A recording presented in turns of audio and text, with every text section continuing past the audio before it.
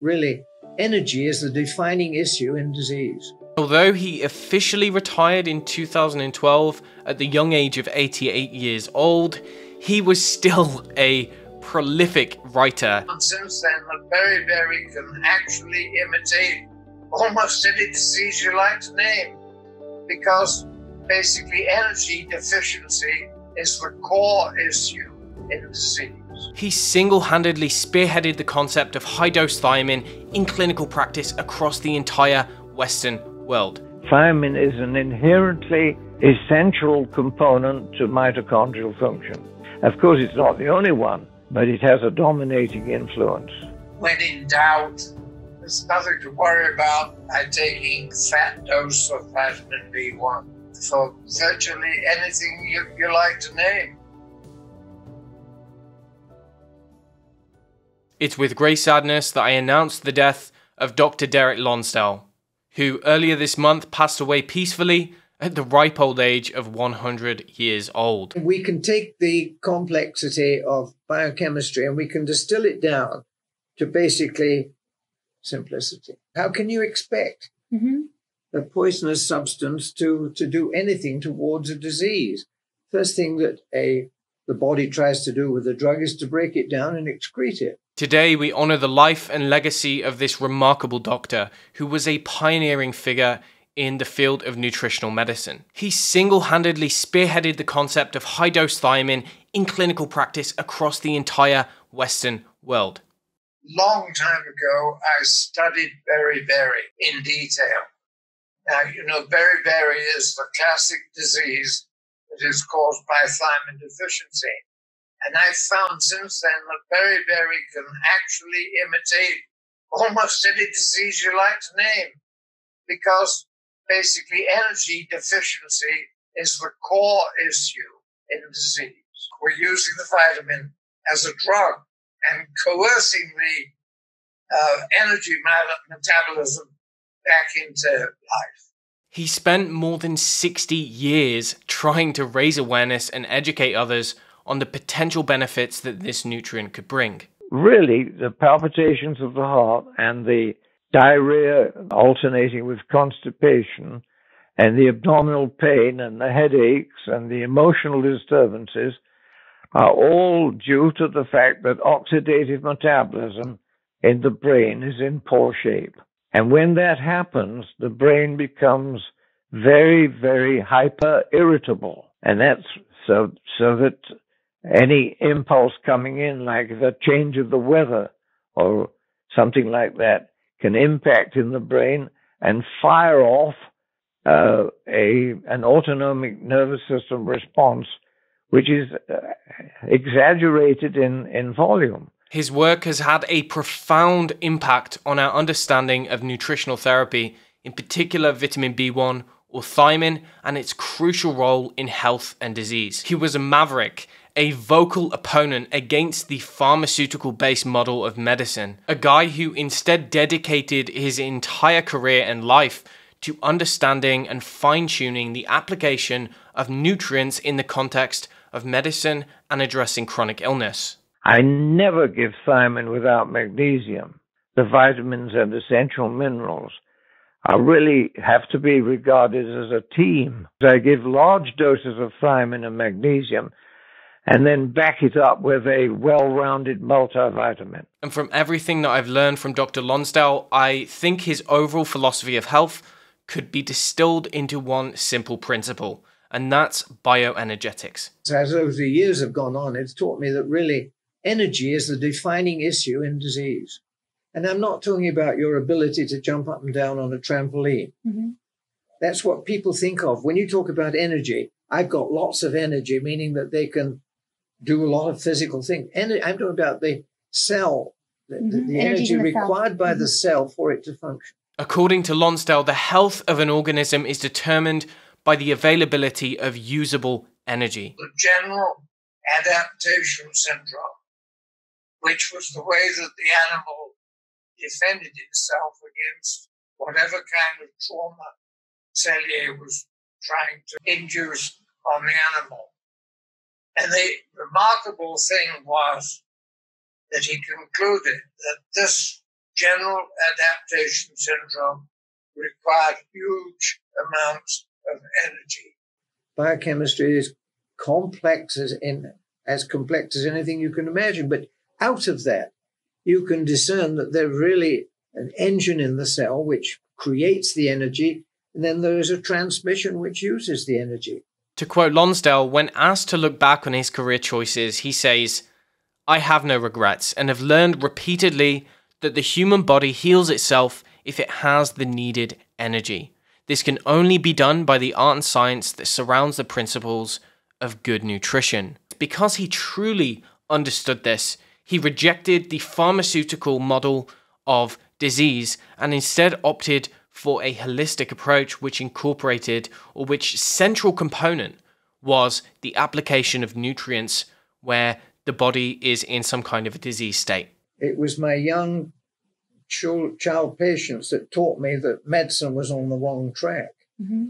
That you don't treat a disease with a poisonous substance. How can you expect a poisonous substance to do anything towards a disease? First thing that the body tries to do with the drug is to break it down and excrete it. For the past 60 years, he had been shouting from the rooftops, trying to get mainstream medicine to listen. And they didn't. Of course, we know why. We know why they're not interested in nutrition. The FDA, I have to say, even though it's probably being said in public, that they're not interested in our well-being. They're interested in protecting the drug industry. I can safely say that I would not be doing what I'm doing today if it was not for Lonsdale. Although I was never fortunate enough to meet him in person, I'm very thankful that we shared many email communications back and forth. And he would often share his precious insight into different mechanisms and helping me understand the complexity of how thiamine might be working. His contribution to nutritional medicine cannot be overstated, and he truly was a pioneer in every meaning of the word. So to commemorate his passing, let's take a minute and just appreciate many of his wonderful achievements throughout his life and the tireless efforts to improve the health of millions across the globe.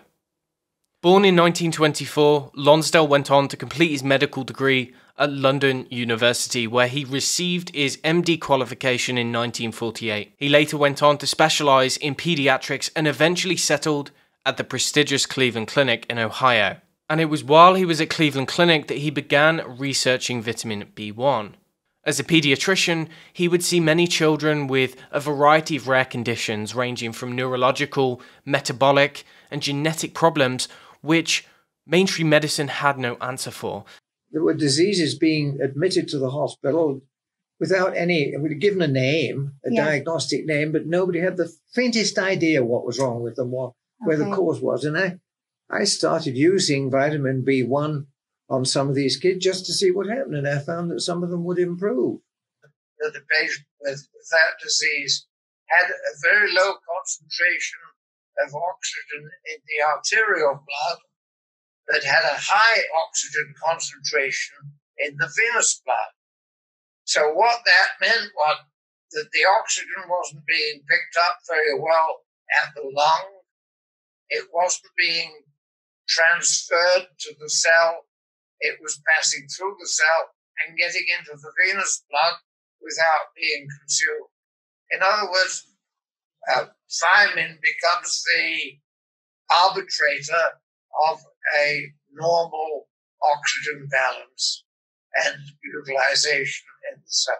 He displayed great courage in breaking away from medical establishment dogma, the willingness to actually listen to his patients, and the curiosity which encouraged him to try these new alternative therapies.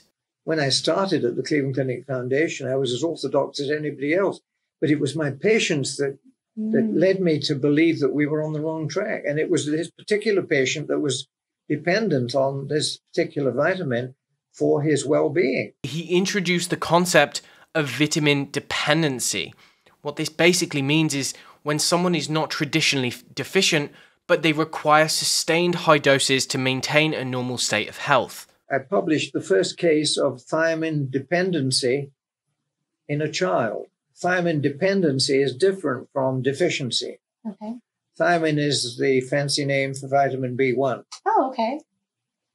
And dependency means that the child needs hundreds of times more of the vitamin in order to run the machinery of his body than ordinarily in a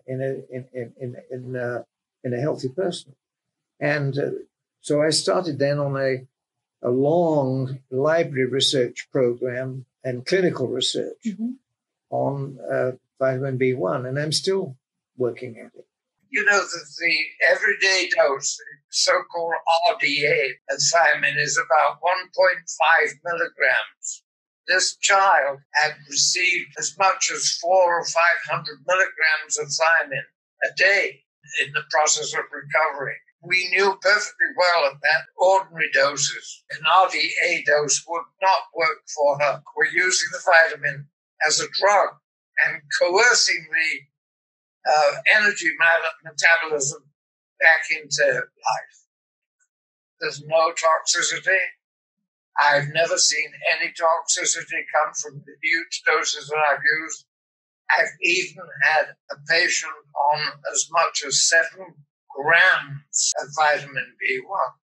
And by giving mega doses of that vitamin, we know that we can stimulate energy metabolism and increase the defensive mechanisms of the patient.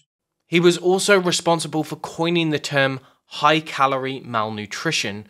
This basically refers to a state of excess calories causing a depletion of micronutrients, so vitamins and minerals. And high-calorie malnutrition is referring to this state of imbalance where someone doesn't have enough of these micronutrients to process the energy found in the protein, fat, or carbohydrate. The trouble with the American population is that their diet is so lousy because basically your food has to consist of calories and the vitamins that enable those calories to be oxidized and produce the energy. So there's an imbalance between the high calories and the amount of vitamin that's circulating in the blood of so many people in America. After witnessing the immense potential of using this vitamin in clinical practice, he began communicating with some of the researchers in Japan who had been experimenting with different derivatives, different types of vitamin B1, which could get into the body, were more absorbable and more active. By using vitamin B1 in a special form known as fat-soluble vitamin B1. It's really not fat-soluble, but that doesn't matter. That's a technical issue.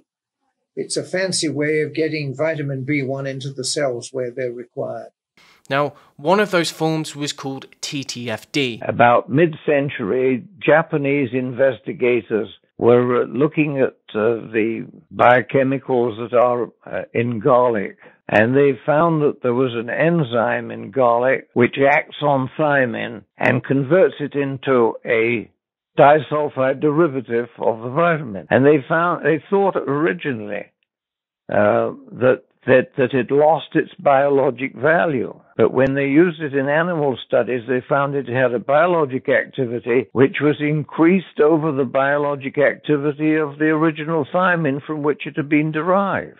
And they did many, many studies in animals and in human studies and showed that it had really extraordinary therapeutic value.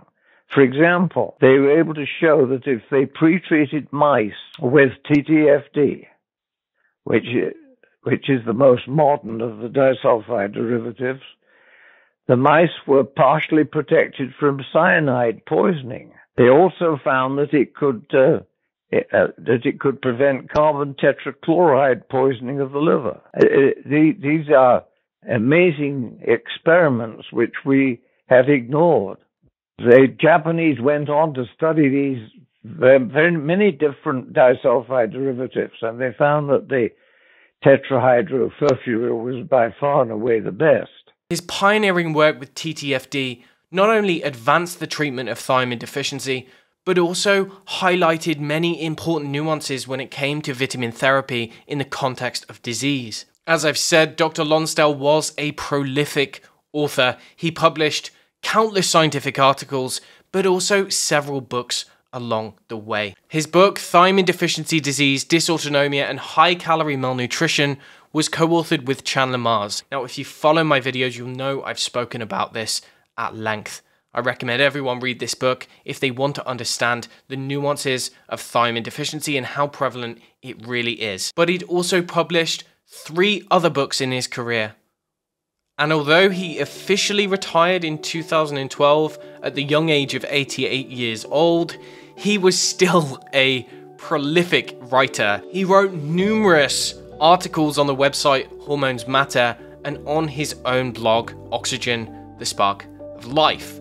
So even after he was retired, he was still responding to patient emails, people who would get in contact, asking questions, people who'd never met him. He would dedicate so much time and effort into educating others.